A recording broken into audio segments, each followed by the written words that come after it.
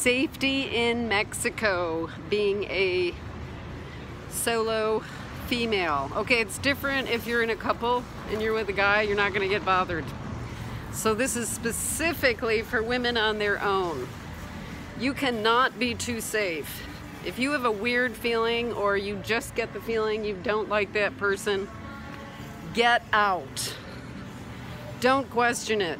Don't look for evidence. Just get out.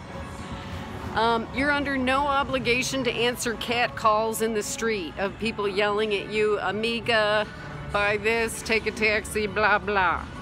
You don't even have to look at them. Just keep walking. So don't entertain it, because people that approach you almost always don't have good intentions. That's what I've found in 35 countries. When you're alone. So this is what I've learned, and I want to keep you safe.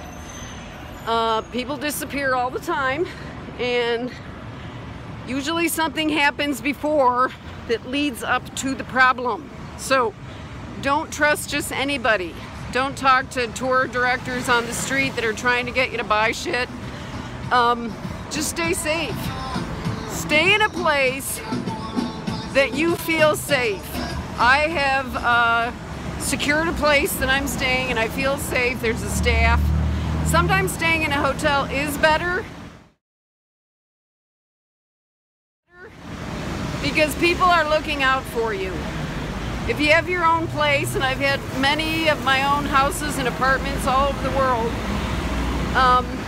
you don't have as close a contact with somebody that's looking after you. So with that said, stay safe and have fun.